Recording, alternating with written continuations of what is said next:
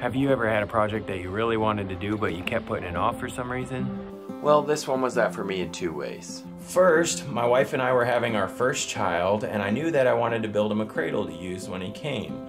But in the months leading up to the birth, I had gotten a new job, we moved, and there just wasn't a lot of time left over for woodworking. Finally, only a couple of weeks from the birth, my procrastinator instincts kicked in, and I began to frantically work on the cradle to have it done for him when he was born. Second, this is my son Lex, who I built the cradle for. Hi! He's 4 years old now, and I just finally finished the build video. Between 2 more moves, a second son being born, accidentally deleting the footage, and getting it recovered, I finally got it done. So at long last, here it is.